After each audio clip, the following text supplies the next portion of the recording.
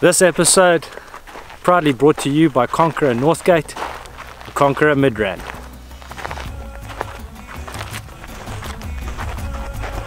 It's been an incredible 3 nights, just filling up and then heading out to Baine's.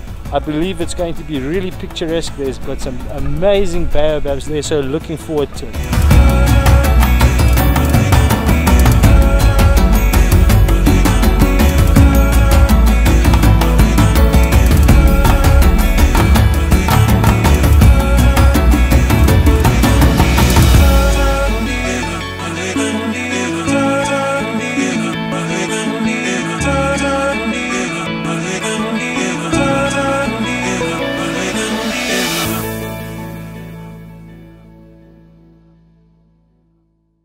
Welcome to Botswana. We're doing something a little bit different.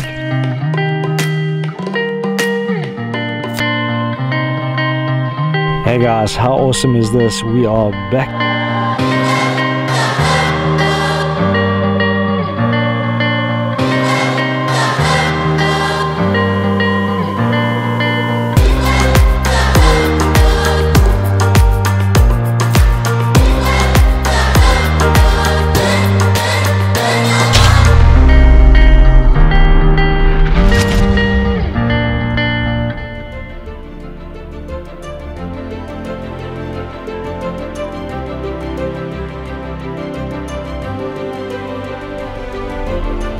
As part 2 of this series, and having already driven a total of 1060 kilometers for part 1 of this adventure, we prepare to leave South Camp in Nxai Pans and travel towards the iconic Baine's Baobab. This trip, marked on Tracks for Africa, is a 38-kilometer trip to campsite number 3. When towing, give yourself a good 3 to 4 hours to do this one. With the occasional stops en route, we arrived at our campsite just after 3 in the afternoon. For the remainder of our trip, we headed out of the Nxai Pan reserve and aimed for Gweta. On account of no fuel, we carried onwards to Nata and stayed over at Elephant Sands for the night. From Elephant Sands to Xhumaga campsite in the Nxai National Reserve is a 257-kilometer trip, with majority of it being on the tar road. However, the 32-kilometer stretch from the entry gate to the campsite is thick sand, so give yourself 5 hours to make this trip. The end of our trip saw us traveling back to Khama Rhino Sanctuary and then back to South Africa. Enjoy this, the final part of our adventure. This is what we got up to.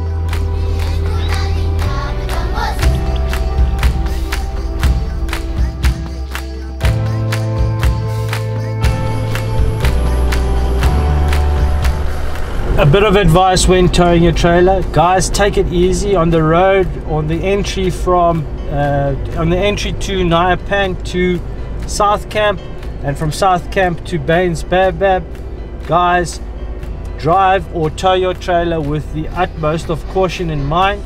Remember, you're pulling anywhere from 1 ton to 1.4 tons when fully loaded and with water. It's a heavy workout on the trailer, and more importantly on both tire and suspension. So do your morning checks before you start towing. Just stop to check the trailers. It's always a good idea to stop every half an hour or so, check the shocks that they're not overheating, and just generally do a walk around and see that anything has gone loose or the lot.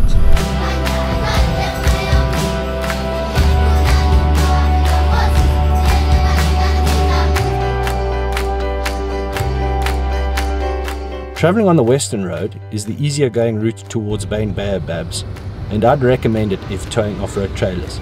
However, at the turn-off mark, choose the route marked 14 kilometers, as it is more favourable to smoother towing. Enjoy the wide open spaces. Your journey is magic, and the roads give you a feeling of overlanding bliss and isolation.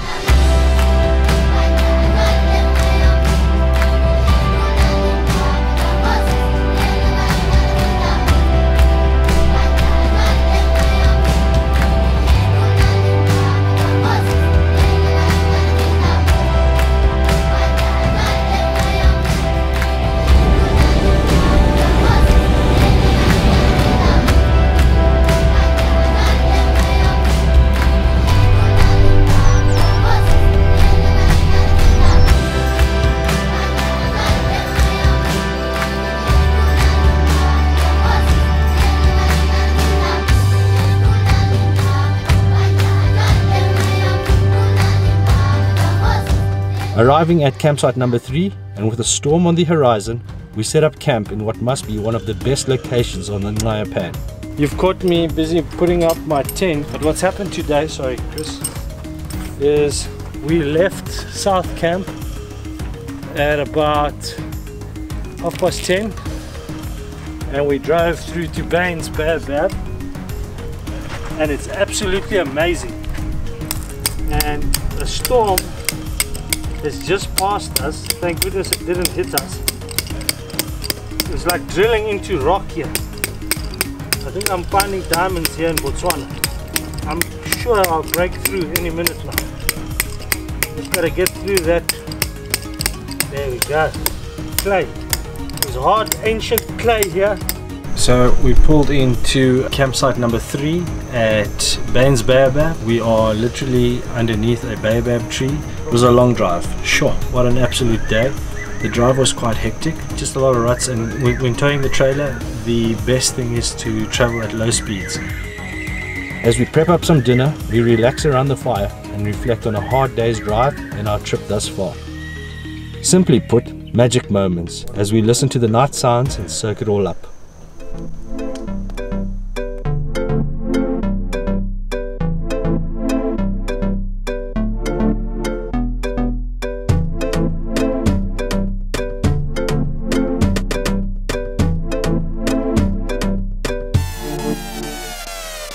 We've got a pretty cool shower set up here.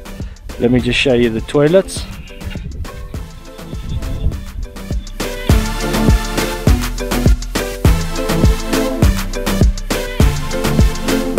Here's the toilets, and here is the shower. That was a good shower, very good shower. And I hear the rain coming, and there's some awesome thunderstorms. And if it does rain, hopefully it's for only like half an hour, because I think any more than that and we'll have trouble on the pans. My turn to cook tonight. I've got a deboned leg of lamb poiki. The reason why it's deboned is it's easier and it's what they had available. So I am browning the onions right now. Then I'm going to add the deboned leg of lamb in here, brown it on both sides to keep the flavor inside at quite a high heat. And then what I do is I turn the heat down, add a bit of red wine, lamb stock, and then all the other spices and ingredients like tomatoes come in afterwards. So yeah, I thought the pads were going to be solid all the way through. I mean, it looks like this section hasn't had much rain, but yeah, it can be very deceiving. So I think when driving on the salt flats or any salt pan, just be very mindful that certain patches can have water. You just break through the top crust and it is down we go. So luckily I didn't have to engage 4 low or anything like that, and yeah, got out and it seems to be alright. We could keep going, but I just don't want to chance it. Feels absolutely solid, but look, just broke through the crust. So I mean, yeah, and these are tracks, right? It's not like it's just virgin soil. These are previous tracks, but obviously it still breaks through.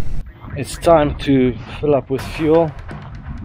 Been driving around now on 1 tank from the time we left Mopipi, so it's quite some distance. I think it's about 620 kilometers that we've done on the Ranger's single tank. So the plan now is to use the jerry cans on the top. Let's lighten the load, and the rest of the journey I don't have to worry about such things.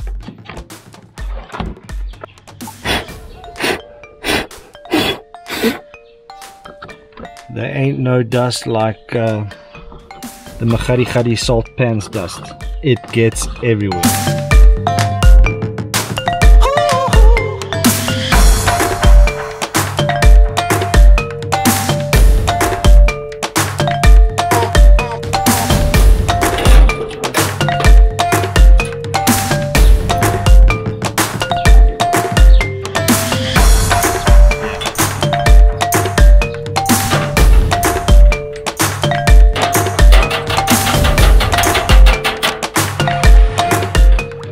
Now we wait. We've got 3, 20, 20, 20, and that one's empty. So 60 liters altogether, taking me up to hopefully 3/4 tank full.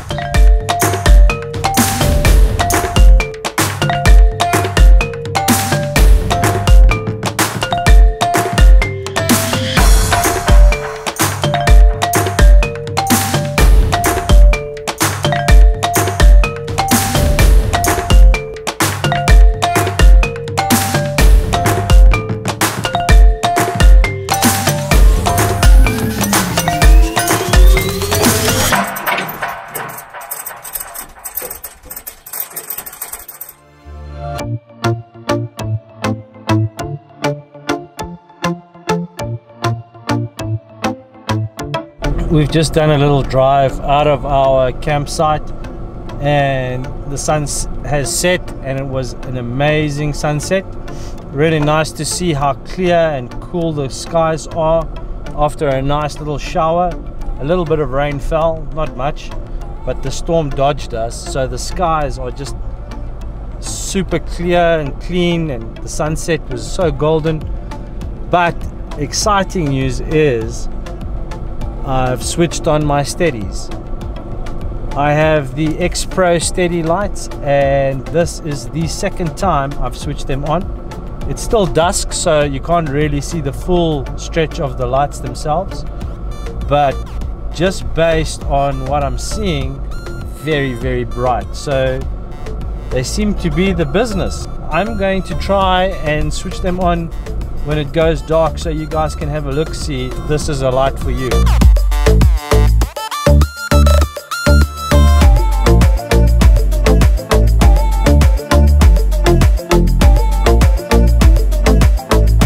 Just want to show you what these lights look like. The Steadies Type X Pro, they're phenomenal in my mind's eye. The Type X Pro Steady spotlights are a 9-inch spotlight that kicks out an impressive 1.15 kilometers beam of high lumen white light. They have interchangeable front covers and side trims to suit any vehicle, whilst also adding a layer of good protection. 37 Oslon high flux LEDs per spotlight at a very competitive price makes these our preferred choice of quality spotlights. So I'll show you. So just what you see there now, that there is just the headlights. Switch them on, Ed. So now you can't see this in the footage, but there's a baobab tree right at the back. I reckon that's 800 meters at the moment that you can fully see within the light, and the baobab tree in the back, I reckon about 1 kilometer. So they really have good reach. Visit their website, links in right up below.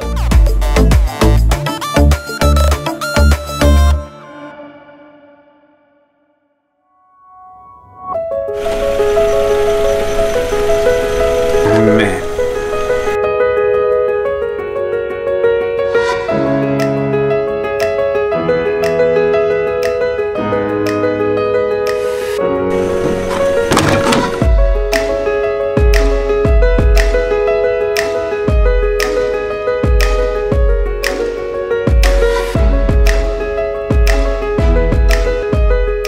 We're in central Botswana.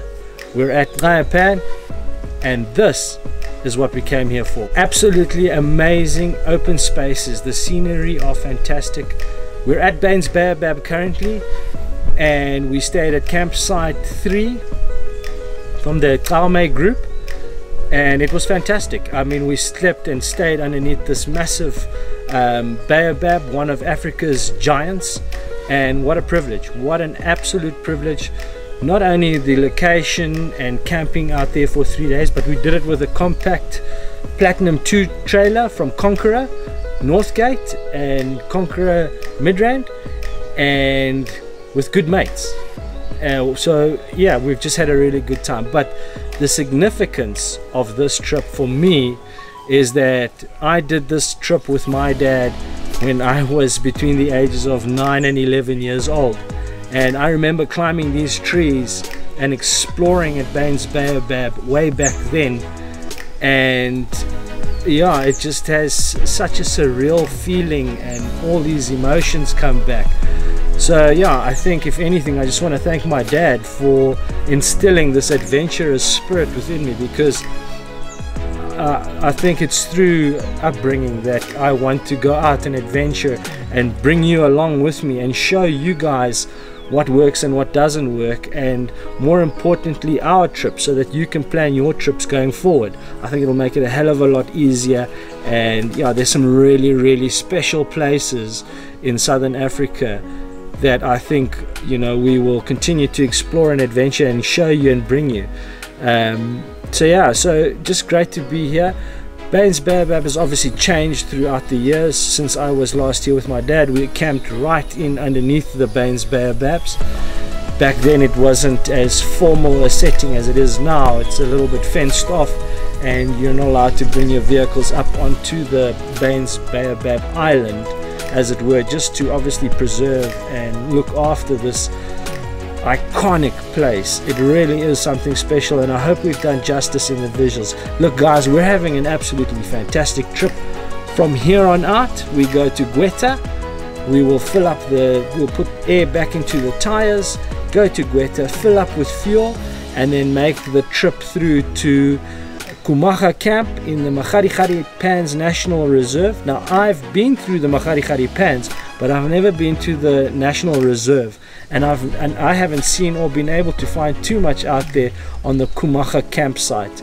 So what I do know and what I have seen is from another mate of ours, Roland Rao from My Life in Africa. He's done a couple of trips out there, so thank you Roland for inspiring us to go out there and do the same thing. Hopefully guys you enjoy this and we inspire you to go out and have your next adventure.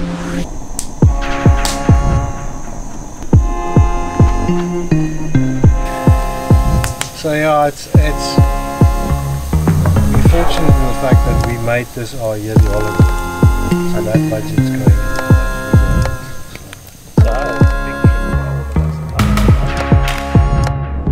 We obviously left Baine's Baobab this morning, and we left a little bit late, and what's happened now is we drove to Gweta to try and fill up on fuel. We got to Gweta and unfortunately the petrol pump is not functional. What we're planning on doing now is we're going to shoot to Nxai, which is 70 kilometers away, and then what we're going to do is go from Nxai and do a temporary sleepover at Elephant Sands Lodge.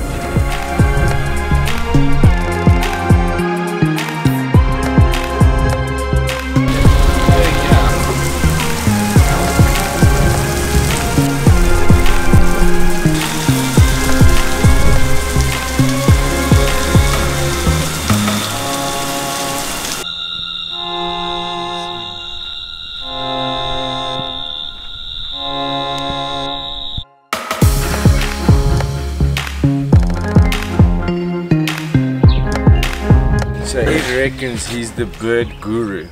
So we're having this little competition to see who can find the Burchell's lory. It's a very new species of lory, found only through my eyes. And when you find this thing, it's tops. So I have to explain what happened.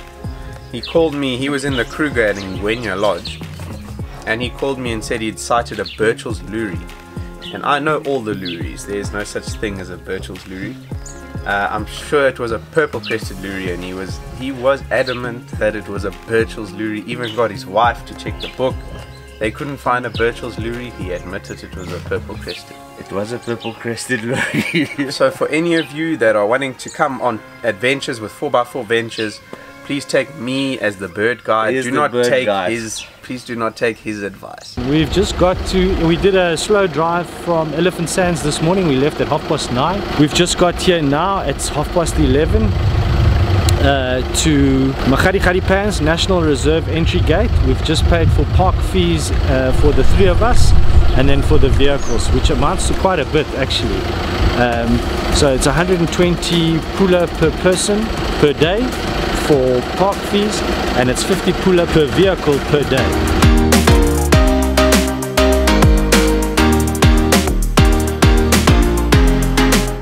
The roads are thick sand, 4x4 must be engaged. I am in 4x4 high, second gear, and just cruising along, always towing at 22 kilometers an hour.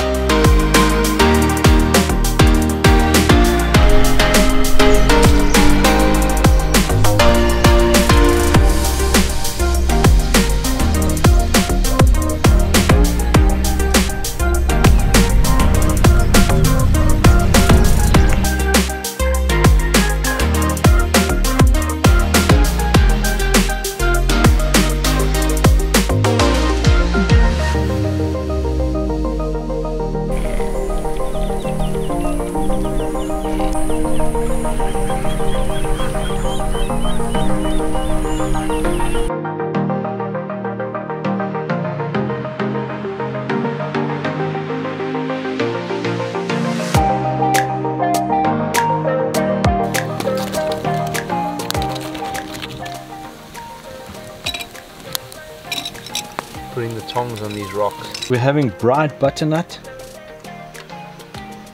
and there's a lot of bugs. So butternut, bright butternut, some big boys, Texan steaks here, and some dried potato. And the butternut is quite done, eh? Sure. Right, so morning of day 10, and we're nearing the end of our epic Botswana overlanding trip. We're at the Nxai Pans National Reserve, Xhumaga campsite. And yeah, we've got a really nice campsite set underneath a camel thorn, otherwise known as a mogoto tree in the Setswana language. It's a beautiful place. It's right along the Boteti River. Busy packing up. We've got some little monkeys running through the campsite. This morning we're going to go out for a game drive. A little bit later on I'm doing a potjie for the guys. So we're leaving the campsite here at Xhumaga. It's around 9 o'clock in the morning. We had a lekker chilled morning, some nice coffee, and we're heading to a campsite called Xhumaga Hills. It's about 27 kilometers from here. We're going to go and check that side of the Nxai Pans out. As far as I know, we have to drive along the pans to get there. Not entirely sure, but let's see a different part of this reserve.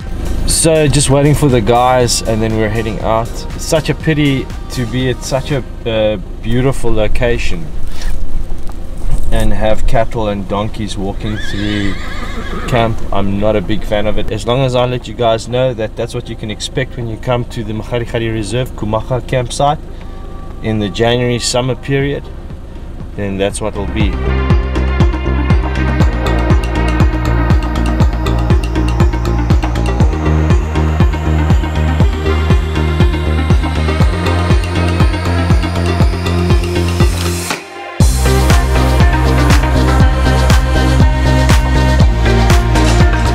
So we went to the Nxai campsite. I was very disappointed, to be honest.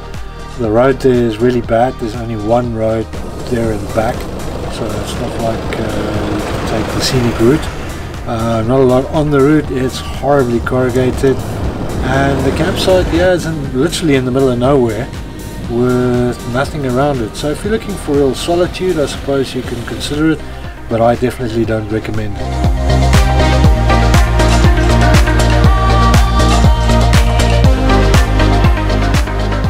Prepping to go on a game drive, we reposition the potjie pot as it continues to simmer away on low heat. I repositioned the Flexo Power 105 watt solar panels for optimum charge, a product that I give a definite thumbs up for.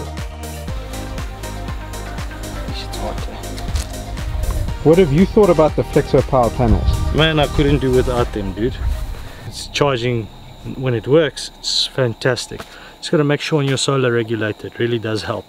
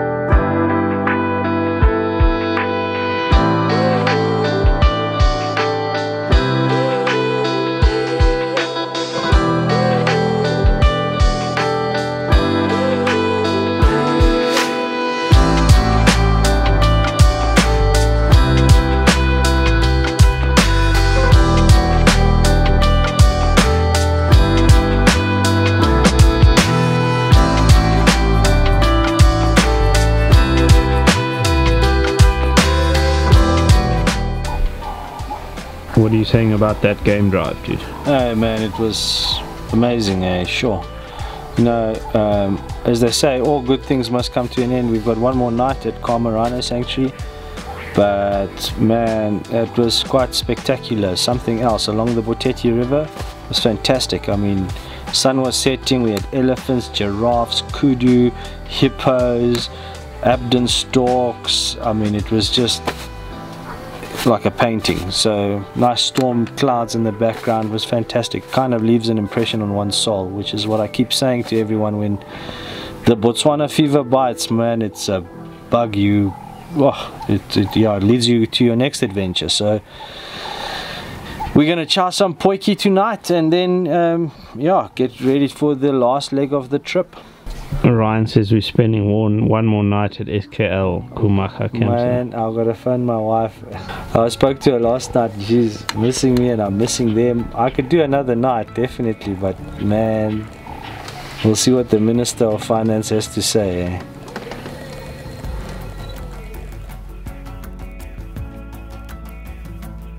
What better way to end off a great day in Africa than to sit around the campfire and get a special visit from these courting burrow eagle owls. Sometimes it's not always about the predators, and even though we didn't see the cats, this was a moment we surely won't forget.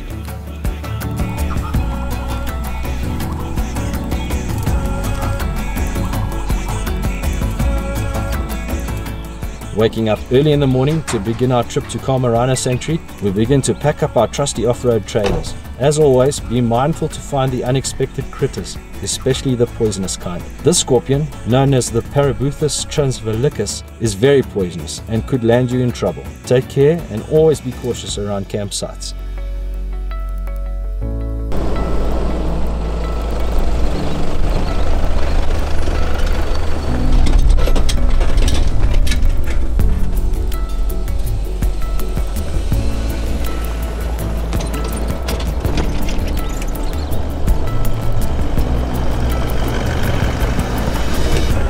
So another awesome morning wake up. This morning is our second last morning in Botswana. We packed up tents and trailers fairly early. We got up at about 5:30 thereabouts, and began the process of tearing down the trailers, which is getting easier, if I might add. What's quite strange is that it's taken me 10 days to figure out all the little quirks and nuances of putting up the Compact Platinum 2. I think I've come to terms with it now, and now we're heading to Khama Rhino Sanctuary for our last night in Botswana.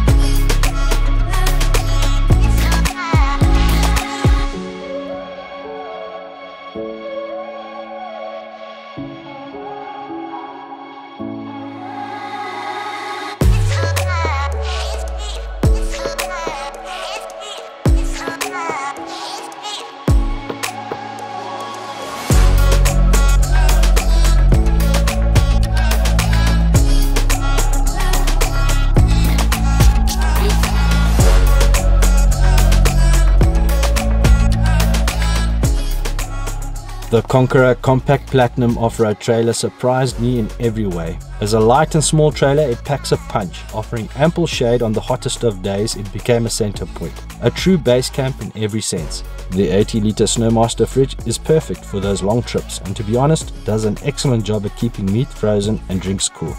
Very capable when off-roading, as a testament to great balance, its lightweight and added creature comforts. It is a tough little off-road trailer that sports a 2.5-ton solid beam axle with eye-to-eye shackle leaf springs. The interior is spacious and comfortable, suitable for two, but with the optional add-on room, is ideal for a family of 4, very easily. With a 29-minute setup time, easy towing, massive awning footprint, and insane storage space, this is one fantastic little off-road trailer that can surely suit all your needs. Enough space for 2 people for 10 days. So here we are at Khama Rhino Sanctuary on day 12. Tomorrow we leave for South Africa, which is bittersweet.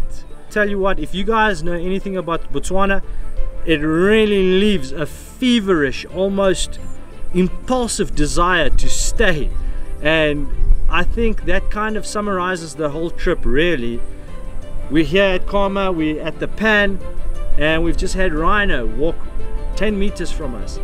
It's been an absolutely epic trip with good mates, good times, and a lot of true overlanding journeys. I've come to learn that overlanding is not necessarily about the destination, but about the journey and who you share it with. What a privilege to be able to share it with Ed and Chris. Guys, as always, go and have a look at their channels. Support them. It's the only way we get our message out there, and we really appreciate it. To those of you we met along route, so awesome to meet you and really fantastic to find out that you enjoy what we're doing. As always, guys, stay tuned for the next one. Keep safe, keep trucking, and we'll see you at the next one. Cheers for now. In that Mapangupwe video of mine, that's me in the background drinking coffee and you've got the fire going in the front. What about that one at, is that one where the elephants came through? Ratu, yeah, Ratu. that was from the back. Oh, that was from the back.